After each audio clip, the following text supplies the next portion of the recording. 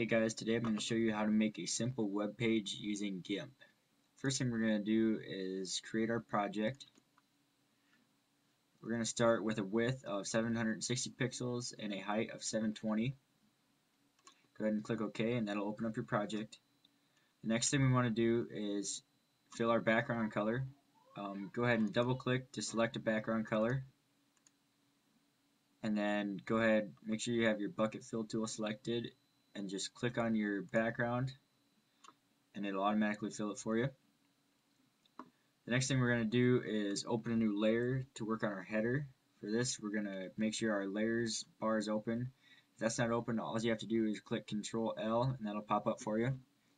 Then we're going to go ahead and click Layer, New Layer. We're going to rename it Header. You can keep it the same size as your background, and you want to make sure that transparency is selected. Alright, now with our header layer selected, make sure by right there, make sure it's blue and highlighted. We're going to go ahead and select the rectangle select tool and go up in the top right hand corner of your document. And from there, we're going to go ahead and select an area that is 291 pixels by 120 pixels. You can tell how big it is by going down to the bottom of your GIMP image there, and it'll tell you the dimensions. Okay, so we're going to go to 291 by 120. Okay, and the next thing we're going to do is go ahead and fill that area with your color that you'd like your header to show up as.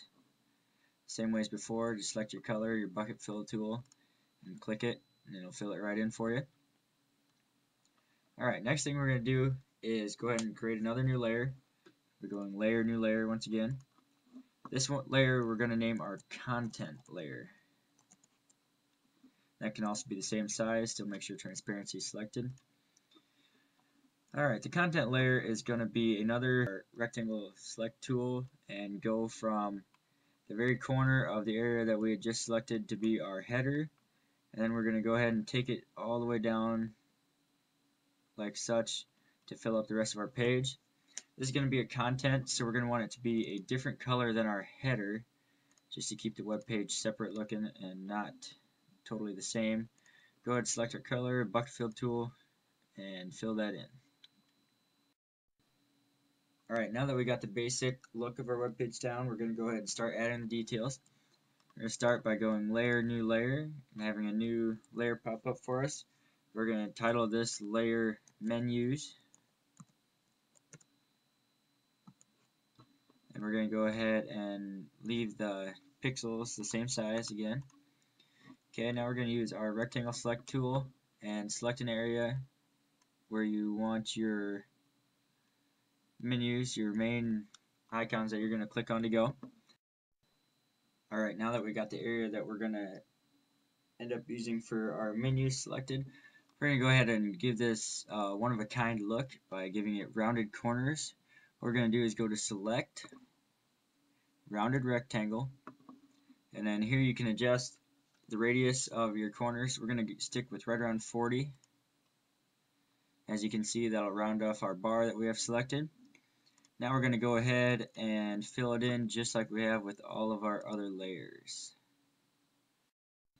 Alright, now to add our words to our menu bar. What we're going to do is first of all create a new layer. We're going to go with menu words. This time to keep our layers separate, and that way we actually know what they are. And we're going to select our text tool, which looks like the giant letter A over here. Go ahead and select our font and what colors we want. Okay. Change the size. You can also change the spacing. What we're going to do is start out with just one here, which is going to be pictures. And then you'll just, after you type it in, all you have to do is click close. And then from there, you can adjust the size of your bar, of your word bar. And you can also go back and readjust your text by double clicking your text that you had already typed.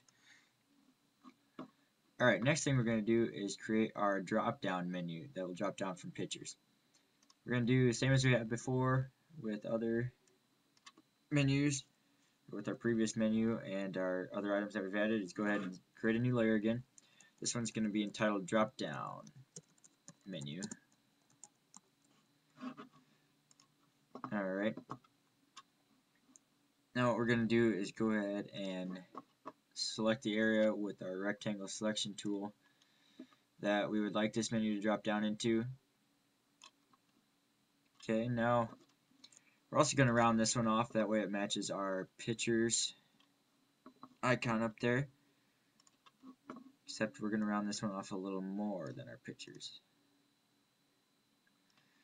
Okay, now we're going to go ahead and fill this as we've done before.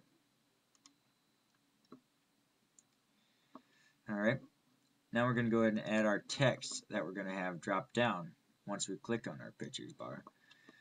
Okay, what we're going to do is go ahead and type what we're going to want to drop down. We're going to go with trip 1, trip 2, and you can go on and add whatever else you need. We need to adjust our color of our font because right now it's the same as our background. Alright, there you can see it there. We're going to go ahead and make it a little bigger so it shows up better. And then as you can see, word wraps on us, so then we need to move it. Alright, and that'll be our menu that drops down once you click on pictures there. Alright, and now for the last thing, I'm going to go ahead and show you how to bring a picture that you have on your computer into your GIMP project. Alright, the first thing we're going to do is go ahead and start a new layer once again, and this is going to be entitled Pic or Picture, however you'd like to title it. That way you know which layer contains your picture in case you have to edit it later. Okay, then after that, you can see once I bring up my layers tab here with Control L once again, that I have my pick layer selected. This is what I want. Now to find our picture that we want to add in, we're going to go ahead and go to File and then Open. Click on that once. Most of the time you're going to look for your pictures that you'd want to add into your design underneath your My Pictures on your computer, as you can see here. So I'm going to go ahead and scroll down and find the picture that I'd like to add, which is right here. And all you got to do is double click it and that'll begin the importing process. Okay, now as you can see, GIMP has opened up the picture that I want to import into my program, into my document, into a separate one, into a separate project. Really easy fix here. All you're going to do is right click on your picture, go to Edit, Copy, just like you've done before, I bet, just a simple copy and paste. And you're going to go here, make sure you have your pick layer selected, and just go once again right click and then go to Edit, Paste. You run into another problem here. As you can see, our picture is a lot bigger than our project design. Another simple fix, all you're going to do is go over here to your scale tool, click on it, then come over and click your picture that you pasted, which is bigger than your project. Then you're just going to simply scale it down to a size that you'd like. For my web page design, I'm going to go ahead and go 400 pixels, and it's actually a locked number. As you can see by these chain links, if I click it, it unlocks it, which will lead to distortion of my image if I don't keep the pixel number correctly. So we're going to go ahead and keep it locked, that way we don't get any distortion, and then simply click Scale.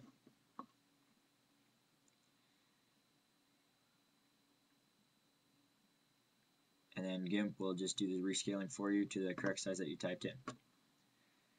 After that, right now you can see that my picture is covering up all the other items that I've previously put on my page. What we're going to do now is select our Move tool, which looks like the 4 arrows there. Simply go over, click on the picture that you need to move, and just drag it to where you'd like it. And that's how you import pictures. Alright, now that you know the basics of making a web page on GIMP, go ahead and give it a try yourself.